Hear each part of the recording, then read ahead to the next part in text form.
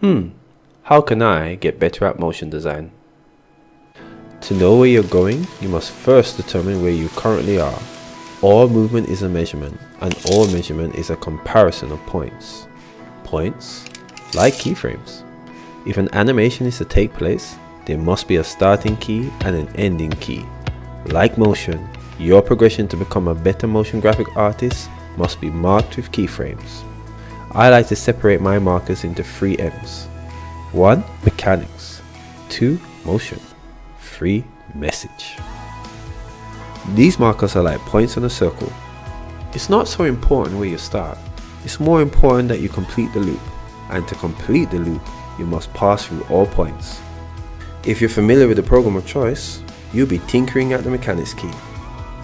If you're an animator, you'll feel right at home with the motion key. If you're a designer or artist, you'll understand the message key more. Irrespective, you have to pass through all points to complete the loop. Mechanics is all about specifics.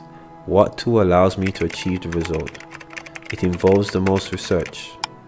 Often enough, there are many ways to solve a problem, so you will need to shift through your options and find the best answers. Motion. Motion is all about the science of movement.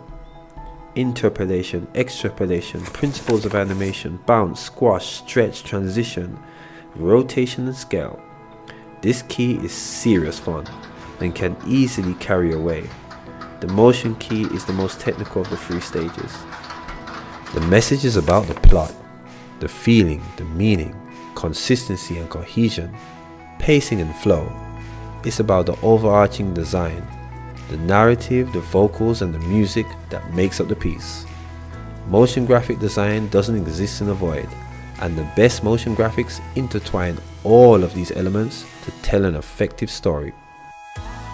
So, how do I get better at motion design? Find out where you are along the timeline, so you know the markers you need to travel to complete the animation.